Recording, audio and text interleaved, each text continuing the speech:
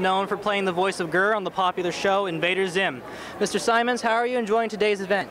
Very nice. I like it a whole bunch. That's great to hear. So, many people have always been wondering, and I would like to ask you, how did you get the opportunity to play the role of Gur in Invader Zim? I went and auditioned for it, and then I got the job. Besides Invader Zim, and you've done some voice work for Mighty Magiswords as well. Yes, You've done other projects as well in the media industry, not just as an actor. You've done other projects as well. Right. Would you mind telling us a little bit about some of the other things that you've been known for? Well, like, let me think. I'm tired. I'm so sleepy.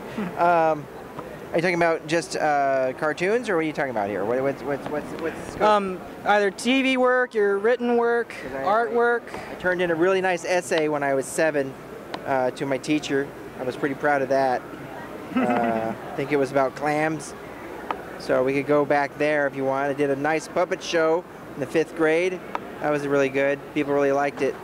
But most recently, it's Zim, it's Magiswords, it's that sound is amazing.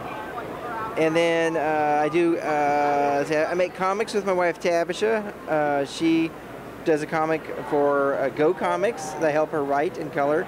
It's called @TabbyCat, and it's about our cats and about the dark gods they worship. Things like that. That's very interesting. It's nice to hear that people have such, expanded taste in things. So, for those out there who have been possibly inspired by your work, in Invader Zim and other things, and they want to try and get into the voice acting industry, do you have any words of advice for them? Go back in time and meet Jonan Vasquez in the 90s, and hopefully he'll give you an audition for Gur. That's how I got it. You heard it first, ladies and gentlemen. The secret is time travel. That's all everybody knows. Okay, now, before we go, I heard you mention to somebody about a TV movie in the works. Yes. Could you tell us a little bit about that? We're making an Invader Zim TV movie.